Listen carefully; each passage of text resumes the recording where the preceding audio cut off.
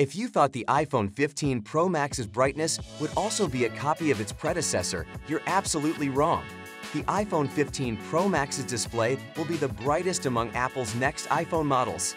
Apple will employ an upgraded Samsung screen with a maximum brightness of 2,500 nits, 25% brighter than its predecessor.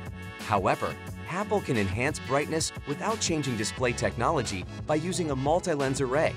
We believe that the brightness for the iPhone 15 Pro Max is clearly for outdoor use. In usual settings, brightness will remain at 1,000 nits for battery longevity. But Apple hasn't said anything official about that yet. Subscribe for more.